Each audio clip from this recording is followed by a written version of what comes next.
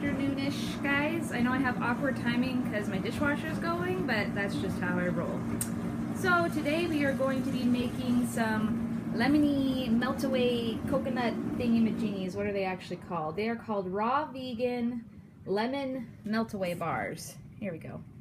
Filming on my iPad again. So it's from, as you can see up there, it's from One Green Planet, and I'm just going to quickly go over the ingredients and then we're going to put it together. Seems like it's a fairly quick preparation, so I will put the link for this in the description box below. Scroll down. I'm getting comments. Okay, so I've already pre-measured everything, but I kind of just wanted to show you everything too.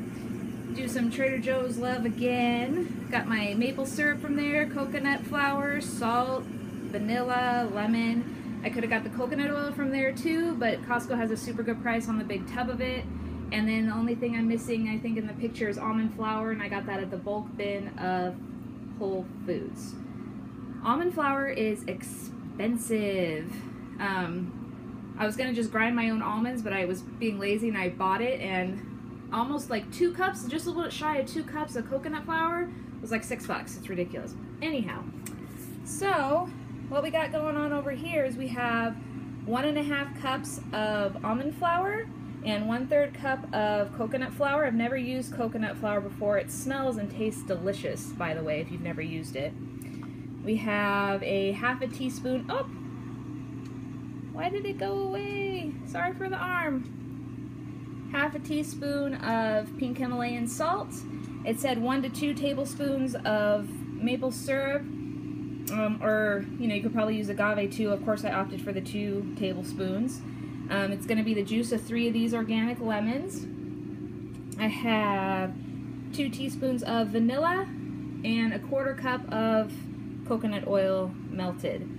So all I need to do is juice the lemons and then get the food processor.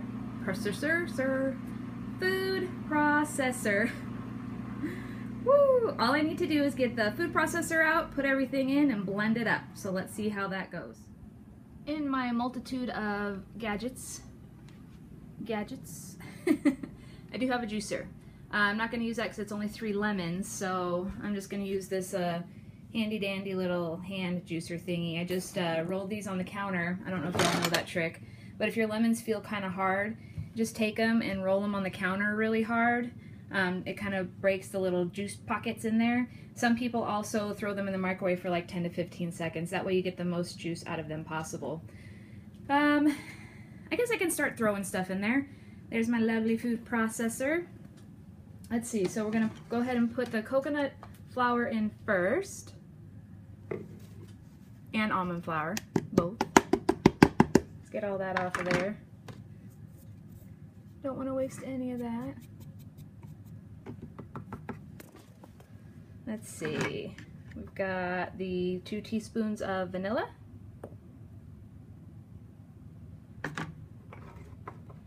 We've got the 2 tablespoons of maple syrup.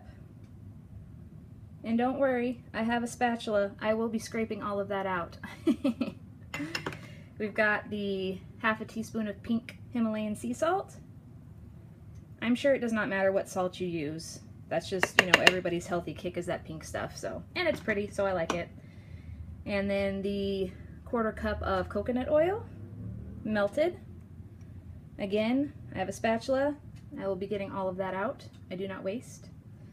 And then now I just need to juice my lemons in there, and then I will blend it up. So I think I got all the juice out of those that I could. You can also zest these beforehand, especially since these are the organic ones, and save the zest. Either you can probably put it in these Meltaways, roll the Meltaways in it, or put them in a baggie in the freezer, and then you'll have fresh lemon zest on hand. Also, what I do with these is I'll take these lemon halves and I'll cut them up into quarters or a little bit smaller, and I'll throw them down my garbage disposal. Makes my garbage disposal smell better. So just a couple of things you can do with the leftover lemon. And here's the big squishy gushy mess. It smells lemony and coconutty and yummy, so I am about to blend it all together and see if it's the right texture. Hi! I just scraped down the sides. Oh my gosh, it's lemony! Okay.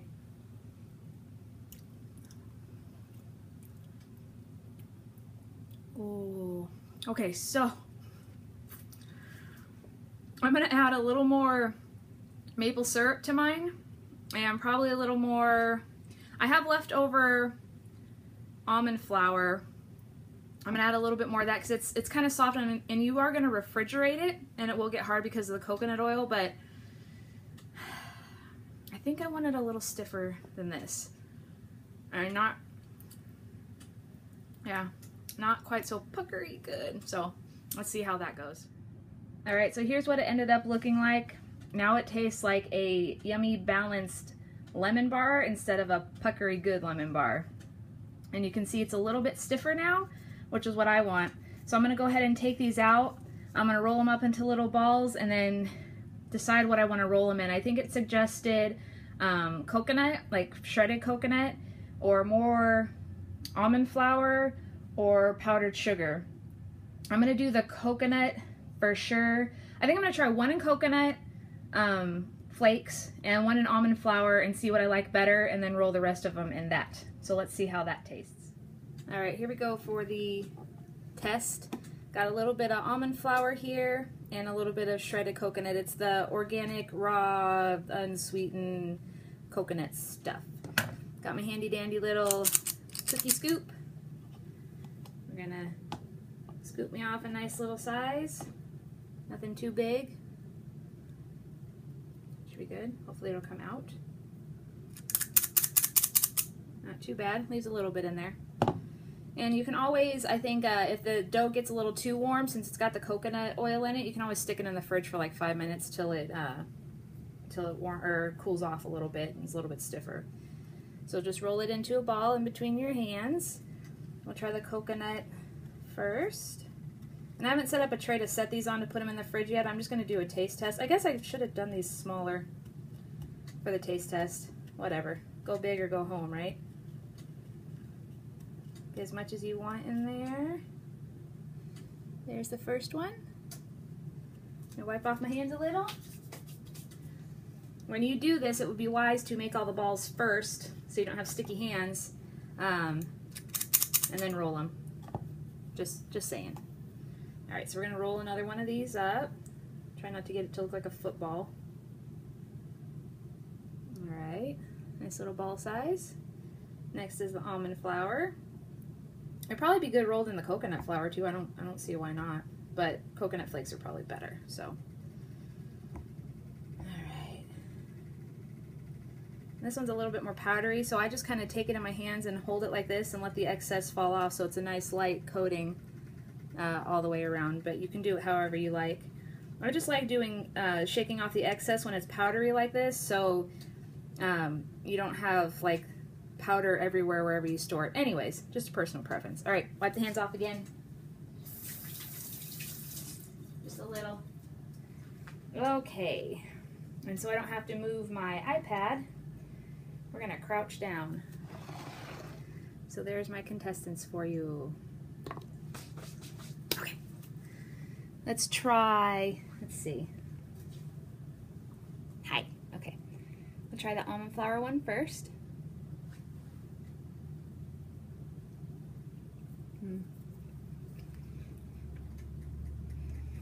Excuse me. The almond flour one kind of tames the lemony sourness, because some bites are gonna be a little bit more sour, I think, than others. It's good. It's a nice mouthfeel too. It's like nice and smooth. All right, contestant number 2, coconut. Gimme.